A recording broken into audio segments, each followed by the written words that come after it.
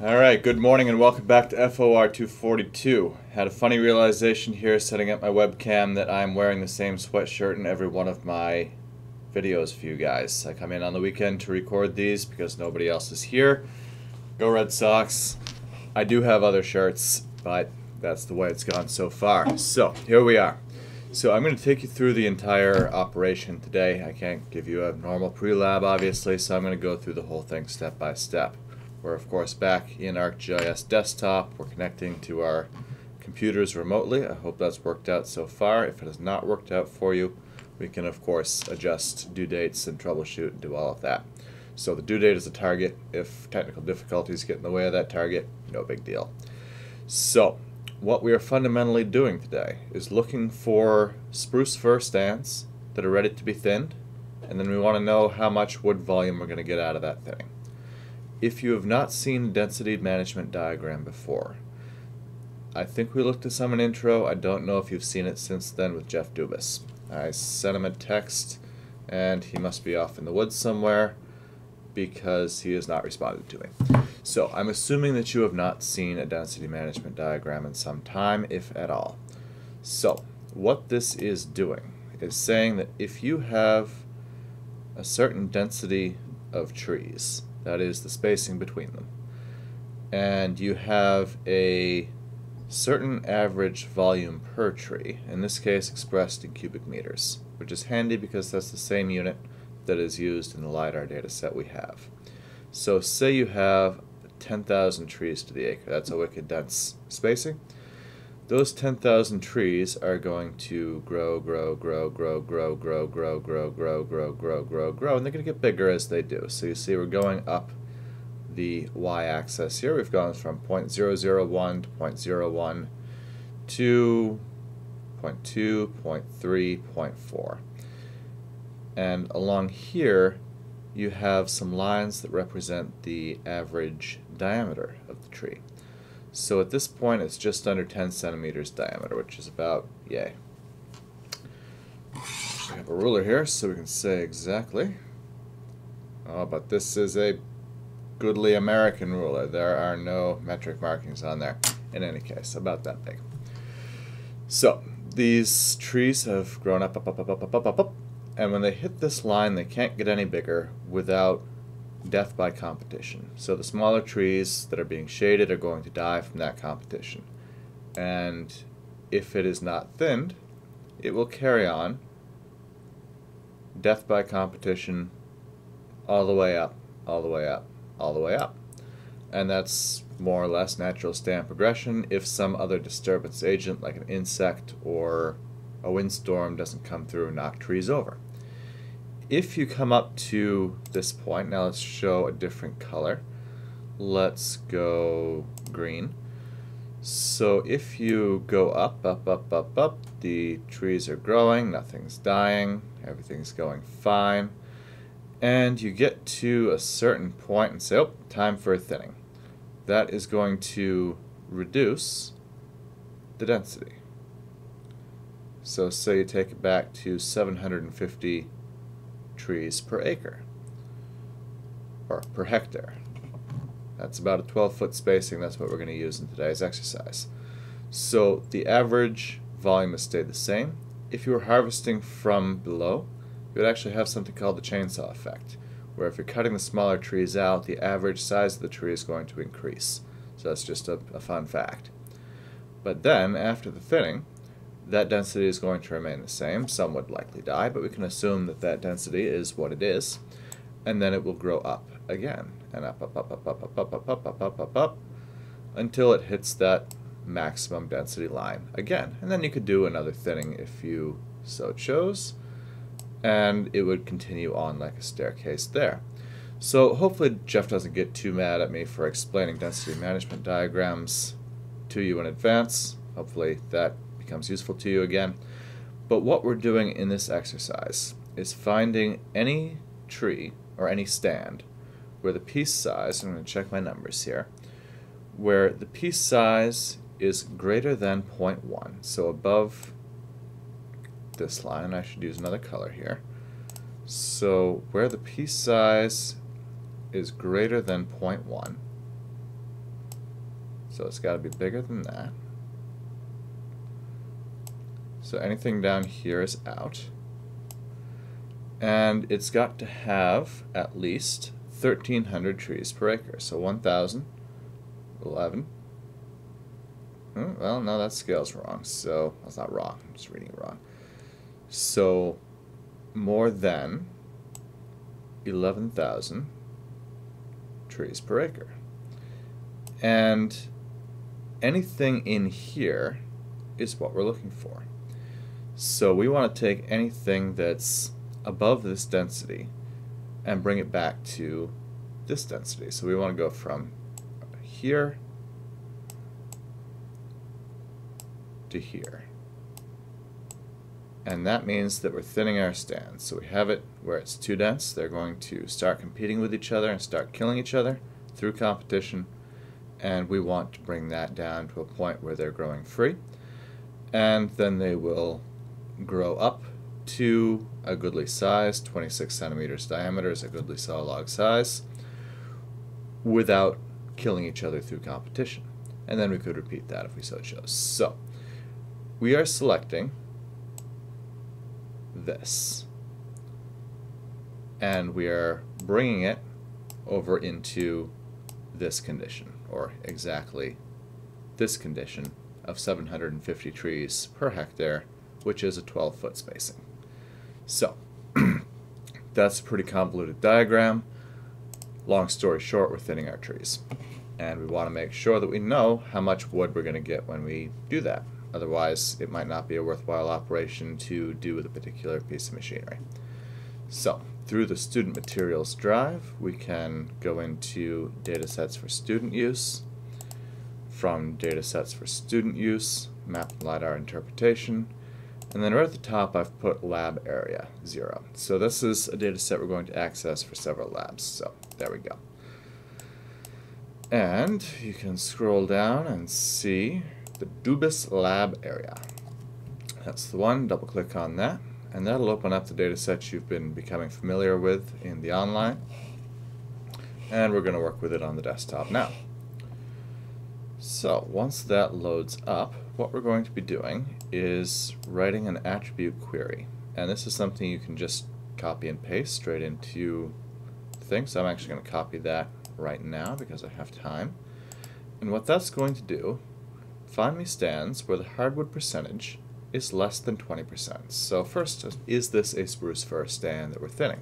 Because that density management diagram is specific to spruce and fir. And then we want to say where the piece size is greater than 0.1. Because if it was less than 0.1 cubic meters per tree, that would be a pre-commercial thinning where you'd be going in with brush saws and not harvesting any wood. But we're looking for softwood that needs thinning, so the density is too high, trees per hectare greater than 1,300. So softwood, where it's big enough to commercially thin, and where there's enough trees that is necessary and worthwhile to do. So that brings us over to here, and we are working with the forest inventory layer, which we can open up here, right click, open attribute table, and that gets us to our attribute table. And that has all this big slew of data, including height, basal area, trees per hectare is one we're using, piece size is one we're using, and hardwood percent is one we're using. So 3 of these attributes are going to play into this. So this goes from 0 to 1, where 1 is 100%, 0 is 0%, 0.25 here is 25%. So that's how that number works. To select by attributes, that's this 1, 2, 3rd from the left, select by attributes. That brings up this window that is wicked familiar to me, but is pretty clunky when you're first starting to use it. It's meant to be user-friendly. Once you really get used to it, it is. But it's not a great way to learn. This is similar to the filtration step you did in your last assignment. So in this case, you're selecting where before you were only filtering to say the ones that meet these criteria will be shown on the map. Slightly different. So now I'm just going to paste in all that including the quotation marks. So it's asking, give me those cells where the hardwood percentage is less than 0.2, so spruce fir, where the piece size is big enough to cut with a machine, and where the trees per hectare, where the density is high enough that it needs to be thinned. Anything less than that, we're going to accept that it can grow for a while and be okay, but that density is too much. So, apply. And 1,705 out of 10,255 have been selected. And you'll see that these are in specific locations. So, mature hardwood, mature hardwood, mature hardwood.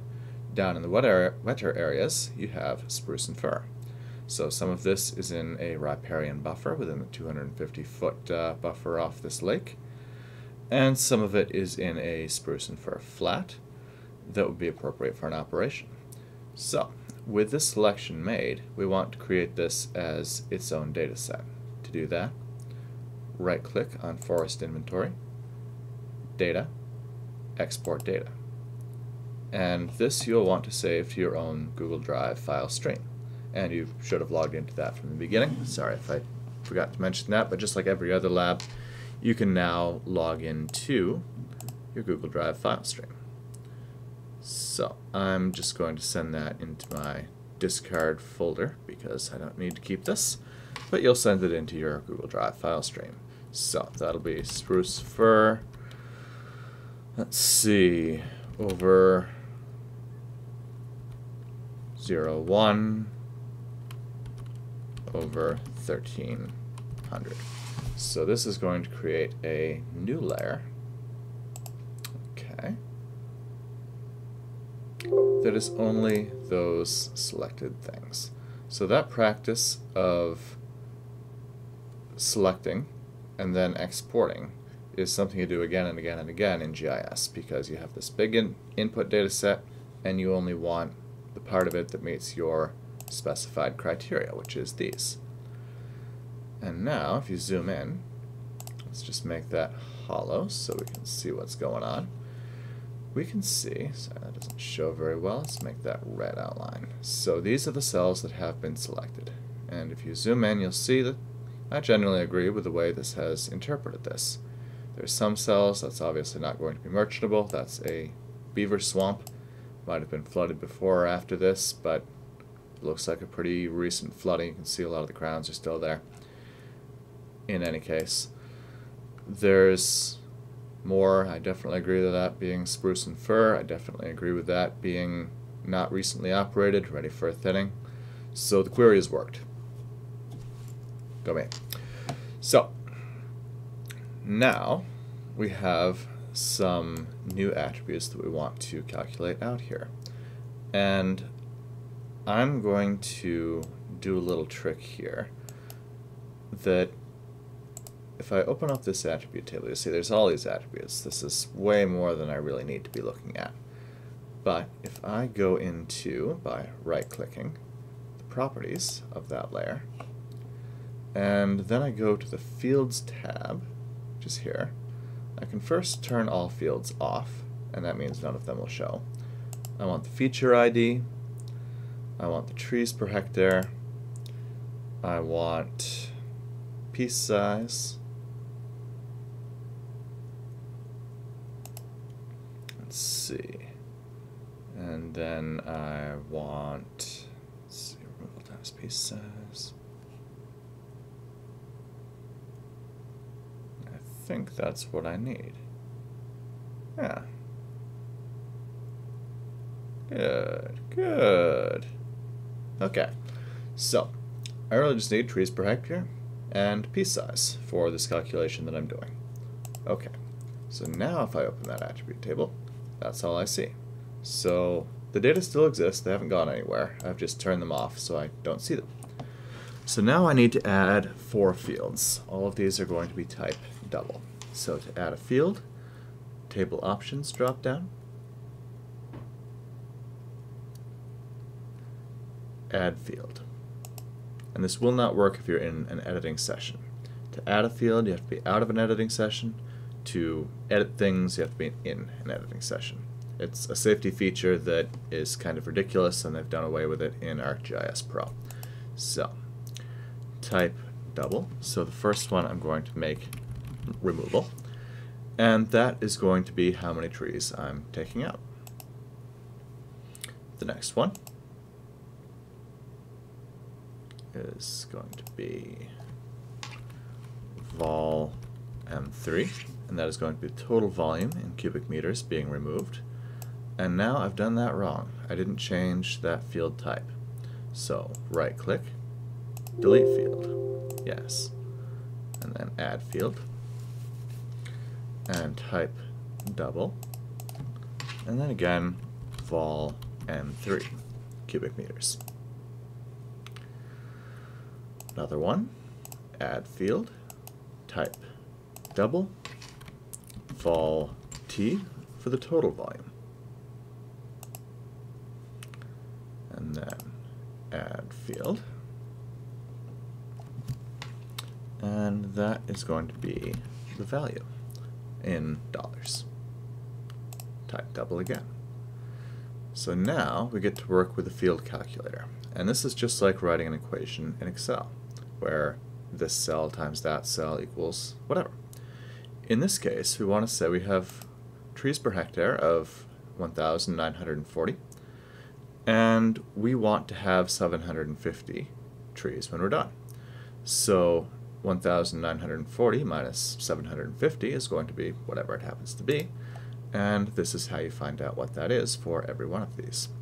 So right click on removal, field calculator, removal, so this field will equal, and you don't have to type in any equals because that's already there for you, so that's a little different from Excel. So the removal field will equal trees per hectare minus 750. And that 750 is what we want left over. So the remainder is that for every one of these cells. So we have 1,940 when we start, and we're going to remove 1,190. And now the average piece size is 0.228 cubic meters.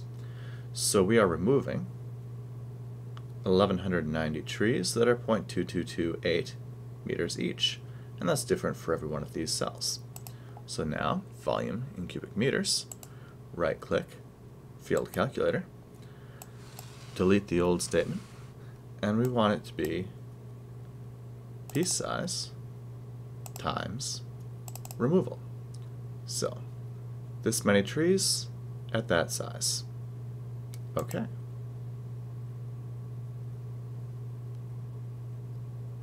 But I've made an error. So this is a good opportunity to show you how to recalculate things. So removal shall equal trees per hectare minus 750 times the area in hectares, because there's not 1,190 trees in this small area. So right click, field calculator, and I'm actually going to undo that. I'm going to copy this because I'm going to need this again later. So right click, copy. So now removal equals, and this is written in the assignment that I didn't read, good job. So trees per hectare minus 750 divided by, or not divided by, times 0.039977. And I'm going to remove that space for good luck. Okay. So now, you see how that's changed. There are actually 47.57263 trees to be removed, because this is a small fraction of a hectare. Every one of these cells is about 0.04 hectares, or exactly 0.039977, which is where that comes from. So now I need to recalculate this using the field calculator. I'm going to delete that, and the thing that I copied before I will now paste in, and watch how this changes. So now this is the actual volume that I anticipate removing.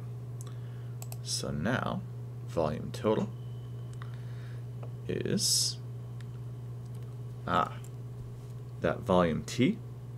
I didn't read my own assignment. This is bad.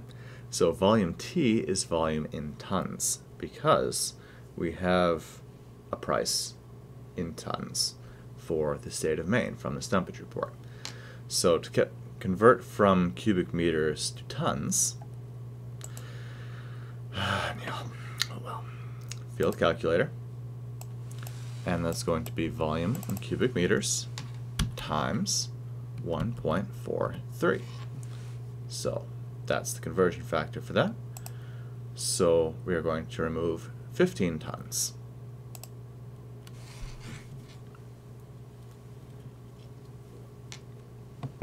And now we need to find the stumpage rate for spruce and fir pulpwood, I guess.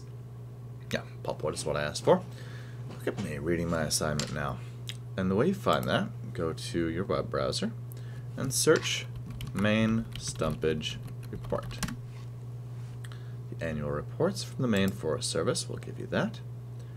And you don't want the Silvicultural Activities Report, you want the 2018 Stumpage Price Report, published quite recently-ish. So, and did I ask for Aroostook County? Yes, I did. So, Aroostook County, so scroll down, page 6, is going to be spruce fir pulp, 2018 average was $9. And I'm sure you all know well in 2 years a lot changes. This is a useful document in tracking how prices change over time, but it's always a year or two out of date. So we'll use $9. So that goes away and that goes away. So now if I right click on value, field calculator, and the value is going to be the volume in tons times 9. So $9 per ton, 15.15683 tons. Okay, so now that cell will return $136 in stumpage value. Stumpage value is the price paid by the logger to the landowner for the right to harvest and sell the wood. That's of course not how a big company like Irving or Landvast or Seven Islands operates. They're paying a contractor to do the job, usually on a per cubic meter basis. But it is a useful number that we have, so that is profit to the landowner for the sale of the wood. And the logger will generally take care of the other costs of the operation, the gas, the road building, whatever. And that is the check that he writes to the landowner. So if we want to know the total, we can right-click, Statistics, and the sum of all of those, if we thinned every one of these, $360,809.98. But that is not the way that we normally do that. So, if you, first of all, if you do that, make sure that value matches what I just showed. So do that. That's point number 5. Again, reading my own assignment. So point number 5 requires you to get that number. And then, once you've done that, the object of the game is to manually select a block. And that's good because that's what I was about to do without reading my assignment. But that means to look around and say, alright, this road can be improved to be used again. I don't think you could drive on it right now, but you could do that. And the way that you select things here, select features, little drop down, select by lasso, or select by polygon. Let's go with select by polygon. So, let's say that you want to thin this block. We can one-click to start, click to continue, continue, continue, and you are just going around this block that you're proposing, and you are making sure that all of those cells that you want are within it. And that has selected all of those. So now, if I go back into the attribute table, those are the ones selected. I can right-click on the value, ask for the statistics, and the landowner can expect a check for $46,000, $46,280.74. Of course, that is an estimate, and a variety of real-life factors will get in the way of it, but that is the volume that is estimated, and from that volume comes a value, and from that value comes a total. So that is how that works. And now to turn that into an actual block boundary, geoprocessing, dissolve, where the input feature is the layer here, spruce fir, over 0.1 cubic meters with a density over 1,300. So that's again going to my default folder. You would want to send that to your Google Drive file stream. And we don't want to do anything to any of this, and that doesn't matter because it's only got one contiguous feature. So let's go ahead and hit OK. But if I left that checked and if I made a second selection over here, it would get just one attribute row for both of those. If I unchecked that, it would have two attribute rows. Anyway, OK. So that has become our block boundary. And if I uncheck that, I can make that hollow. And that is the block boundary, which has a value of, what do we say, 46,280. And of course I can change that text to be bright red and large. But that, if you completed that whole thing with the way we've calculated this out, you would expect the landowner to get a check for $46,280.74, as the case may be. So that is the thing you will use to make your final map. So let's see what I'm asking for. Standard map. An uninformed reader should be able to understand exactly the criteria used and what operation is planned. So that is, these are the criteria you use. Don't just copy that, but interpret in plain English what these three things are, and then provide a label on the block. And in that case, you would want to say something like that. But you would want to make it very clear to an uninformed reader, picture just handing this off to Jeff Dubas without any other kind of explanation, that you're doing a thinning in spruce and fir. That thinning is going to leave 750 trees per acre. The remainder are going to be harvested. Their volume totals up to this, which at a rate of $9 per ton gives you this much stumpage. So that's what you're doing. And let's see, coordinate system, UTM grid, north arrow, air photo or hillshade background. Explore this.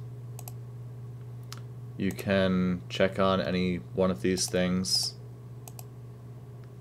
That would show some slope constraints to the operation. Explore what we have available here. It's all right there at your fingertips. It's just a matter of which one you turn on. So that is the very basic block layout for LiDAR derived forest inventory. Done more or less like this every day in the field, and really easy to do, where you have a layer prepared like this. So say all of a sudden, oh, I can get the other side of the road too. Let's go all the way up here. With these preparations made, I can very quickly find out that if I worked on the other side of the road too, I'd make another $53,000. So it's probably worthwhile to do both sides of the road while I've got a machine there.